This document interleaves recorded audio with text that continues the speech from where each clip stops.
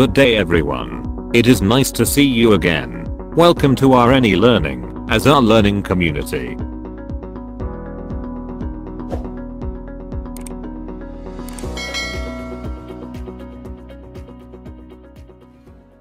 Lesson 3. Care of clients under emergency situation. Environmental emergencies. Submersion injuries.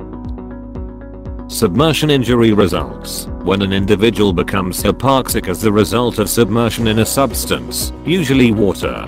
Most of the victims are children younger than 5 years of age or boys and men between ages 15 and 25. The primary risk factors for submersion injury include inability to swim, use of alcohol or drugs, trauma, seizures, hypothermia, stroke, and child neglect. Drowning is death from suffocation after submersion in water or other fluid. Near drowning is survival from a potential drowning. Immersion syndrome occurs with immersion in cold water. This leads to stimulation of the vagus nerve and potentially fatal dysrhythmias, for instance, bradycardia, cardiac arrest. Figure 3 shows the pulmonary effects of salt water and fresh water aspiration. The body attempts to compensate for hypoxia by shunting blood to the lungs. This results in increased pulmonary pressures and deteriorating respiratory status. More and more blood is shunted through the alveoli. However, the blood is not adequately oxygenated, and hypoxemia worsens. This can result in cerebral injury, edema, and brain death. During assessment, you can observe the following: ineffective breathing, dyspnea, respiratory arrest, crackles, bronchi, cough with pink frothy sputum, cyanosis, tachycardia, bradycardia, dysrhythmia, hypertension, and cardiac arrest. The following are the interventions for submersion injuries. Manage and maintain airway, breathing, circulation. Assume cervical spine injury in all near drowning victims, and stabilize or immobilize cervical spine. Provide 100% oxygen via non-rebreather mask or back valve mask. Anticipate need for intubation and mechanical ventilation if airway is compromised, for instance, absent gag reflex. Establish IV access with 2 large bore catheters for fluid resuscitation, and infuse warmed fluids if appropriate. Obtain 12 lead ECG. Assess for other injuries. Remove wet clothing and cover with warm blankets. Obtain temperature and begin rewarming if needed. Obtain cervical spine and chest x-rays. Insert gastric tube and urinary catheter. Monitor airway, breathing, circulation, vital signs, level of consciousness. Monitor oxygen saturation, heart rate and rhythm. Monitor temperature and maintain normothermia. Monitor for signs of acute respiratory failure. Patient teaching focuses on water safety and how to minimize the risks for drowning. Remind patients and caregivers to lock all swimming pool gates, use life jackets on all watercrafts, including inner tubes and rafts, and learn water survival skills, for instance, swimming lessons. Emphasize the dangers of combining alcohol with swimming and other water sports. Stings and bites. Animals, spiders, snakes, and insects cause injury and even death by biting or stinging. Morbidity is a result of either direct tissue damage or lethal toxins. Tissue is lacerated, crushed, or chewed, while teeth, fangs, stingers, spines, or tentacles release toxins that have local or systemic effects. Death associated with animal bites is due to blood loss, allergic reactions, or lethal toxins. Insect stings. The Hymenoptera family includes bees, yellow jackets, hornets, wasps, and fire ants. Stings can cause mild discomfort or life-threatening anaphylaxis. Assessment include the following. Symptoms vary from stinging, burning, swelling, and itching to edema, headache, fever, syncope, malaise, nausea, vomiting, wheezing, bronchospasm, laryngeal edema, and hypertension. Interventions include the following. Treat mild reactions with elevation, cool compresses, antipyretic lotions, and oral antihistamines. More severe reactions require intramuscular or IV antihistamines, for instance, diphenhydramine, benefigdril, subcutaneous epinephrine, and corticosteroids. Provide patient education to always have epinephrine on hand, EpiPen, and avoid exposure and become desensitized.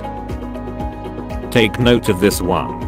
Hymenopteran stings. Remove the stinger using a scraping motion with a fingernail, knife, or needle. Avoid using tweezers, because they may squeeze the stinger and release more venom.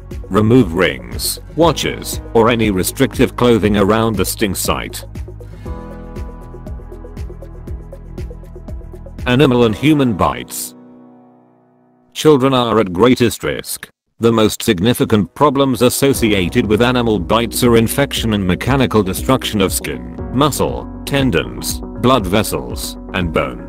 The bite may cause a simple laceration, or be associated with crush injury, puncture wound, or tearing of multiple layers of tissue. Animal bites from dogs and cats are most common. Human bites also cause puncture wounds or lacerations. These carry a high risk of infection from oral bacterial flora, most commonly Staphylococcus aureus, Streptococcus organisms, and hepatitis virus. Hands, fingers, ears, nose, vagina, and penis are the most common sites of human bites, and are frequently a result of violence or sexual activity. The following are the interventions for bites. Initial treatment for animal and human bites includes cleaning with copious irrigation, debridement, tetanus prophylaxis, and analgesics as needed. Prophylactic antibiotics are used for animal and human bites at risk for infection.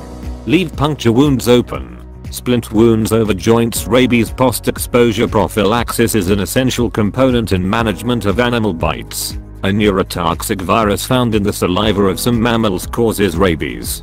If untreated, the condition is fatal in humans.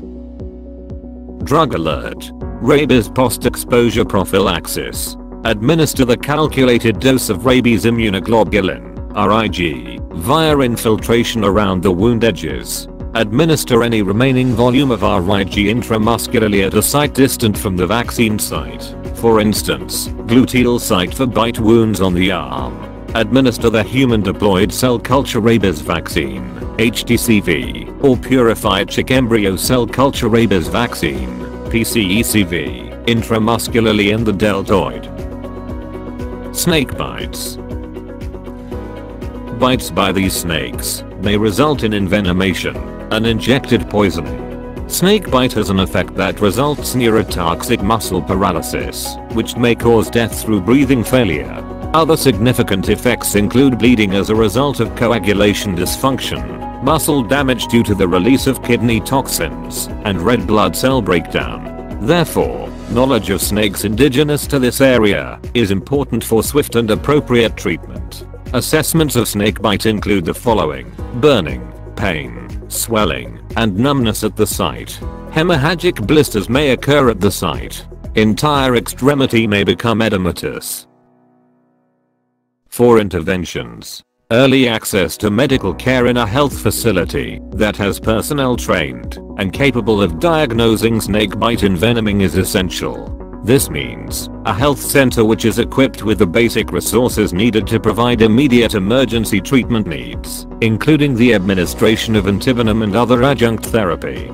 People who suspect they have been bitten by a venomous snake should be transported to a health facility without delay. Traditional medicines and other treatments such as wound incision or excision, suction, or application of black stones should be avoided. If you suspect a snake bite, immediately move away from the area where the bite occurred. If the snake is still attached to a stick or tool, to make it let go. Sea snake victims need to be moved to dry land to avoid drowning. Remove anything tight from around the bitten part of the body, for instance, rings, anklets, bracelets, as these can cause harm if swelling occurs. Keep the patient calm and at rest with the affected extremity immobilized so that the bite is at or below the level of your heart. Reassure the victim. Many snake bites are caused by non-venomous snakes. and even after most venomous snake bites the risk of death is not immediate. Immobilize the person completely. Splint the limb to keep it still. Use a makeshift stretcher to carry the person to a place where transport is available to take them to a health facility. Never use a tight arterial tourniquet. Avoid traditional first aid methods, herbal medicines and other unproven or unsafe forms of first aid. Transport the person to a health facility as soon as possible. Analgesics may be given for local pain, which can be severe.